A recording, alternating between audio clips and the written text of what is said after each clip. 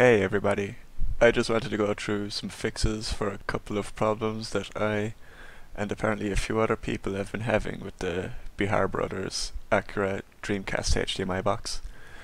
The first problem is image centering, where when you first start the system on my particular TV, the image was pushed to the far right hand side of the screen. It might look different on your own particular setup, but basically at startup, the image being output is off center. So the Behar Brothers put a post up on their Facebook page offering a fix for this problem. However, while what they say is true, if you do start up the system while the TV is turned on, you can also simply remove the cable at any point in the chain from Dreamcast to TV, whether it be the HDMI cable or the Dreamcast AV cable to the Akura box itself, and this should reset the image to the center and fix the problem.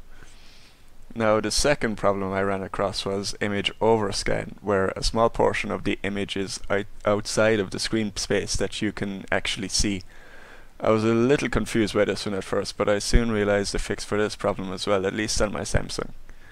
I'm not sure if this is an option on other manufacturers of TVs, but hopefully this might help you out in uncovering a fix of your own. So basically I have 4 HDMI inputs on the back of my TV. 1, 2 and 4 are regular HDMI ports and are simply marked HDMI in each one. However, port number 3 is marked DVI, my understanding being that it was an option for PC users who were connecting their systems with a DVI to HDMI cable. This is the port that you need to connect your Dreamcast to. Once in game, open up your TV options and head down to the input section and select Edit Name. You should then be shown a list of all the ports available on the TV. Select the port you have your Dreamcast hooked up to, which should be marked HDMI 3/DVI.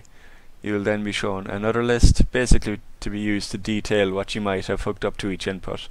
About 2/3 of the way down this list, you'll want to select either PC or DVI/PC. It doesn't matter which one, as they both do what we want to achieve.